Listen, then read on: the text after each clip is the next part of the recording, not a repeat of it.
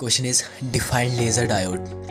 So a laser diode is a semiconductor that uses a p-n junction for producing coherent radiation with the same frequency and phase, which is either in the visible or infrared spectrum. It is also called an injection laser diode. Symbol of laser diode. The symbol of laser diode is shown in below figure.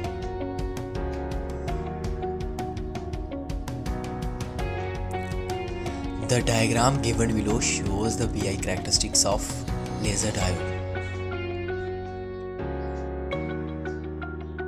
Next is write some applications of laser diode.